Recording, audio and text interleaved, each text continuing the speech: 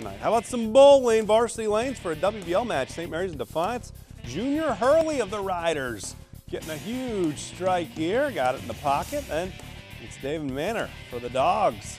He's gonna slide home a strike as well, and a good one. How about Evan Tennant?